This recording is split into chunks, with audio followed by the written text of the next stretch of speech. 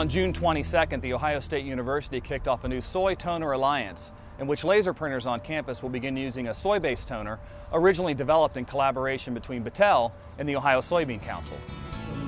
The Soy Toner Alliance is a collaborative effort between the college here and Uniprint and our partners at Battelle, the Ohio Soybean Council, and our mission is to make use of the newly developed AgriTone, or soy-based toner product, and utilize that in the printers here on campus.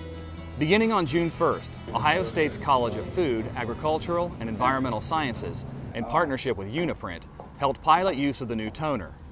Bobby Mosier, Dean of the college, spoke on the many benefits of a soy-based toner.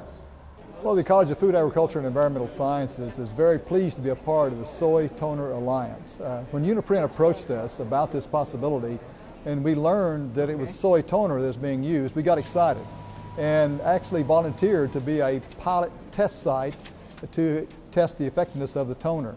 Soy-based toner is better for the environment for a couple of reasons. One is the soy oil that is used to make the toner replaces petroleum oil that is used in traditional toners. Also, the use of the soy-based toner streamlines the recycling process, where the paper, once it is recycled, it is easier to remove the soy toner from the paper, so you end up with a better product on the end after the recycling. In addition to the environmental benefits, this switch to a soy-based toner will also add value to the state's economy. The soybean industry in Ohio represents 26,000 farmers. It's a $2.1 billion business, and we raise over 8 million acres of soybeans. So it's a great future for our farmers, and the soybean toner coming on board is another usage that's going to help us use more soybeans.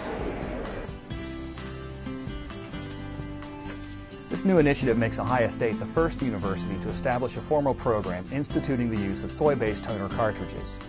For Comtech New Media, I'm John Rice.